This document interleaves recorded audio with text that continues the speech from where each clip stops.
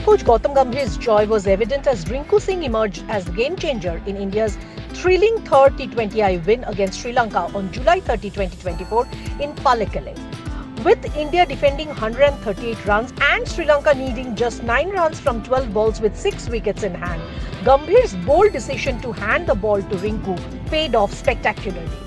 Rinku bowling gentle off-spin faced the formidable Kushal Perera, who was on 46 and seemed poised to lead Sri Lanka to victory. However, Rinku flipped the script by dismissing Perera and then Ramesh Mendoz in the 19th over, conceding just 3 runs. Gambhir's beaming smile was caught on camera as Rinku completed the crucial catch to dismiss Perera. Captain Suryakumar Yadav then stepped up to deliver the final over, defending 6 runs and taking 2 wickets, pushing the game into a super over.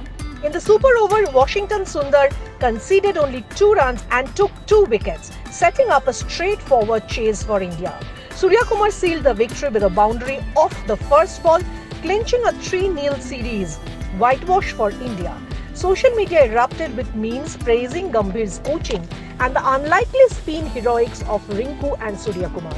Fans humorously compared Rinku, Suryakumar and Riyan Parag to legendary spinners Shane Warne and Muttiah Muralitharan, highlighting Gambhir's successful transformation of Indian batters into spin wizards. With the T20I series wrapped up, the focus now shifts to the ODI series starting on August 2.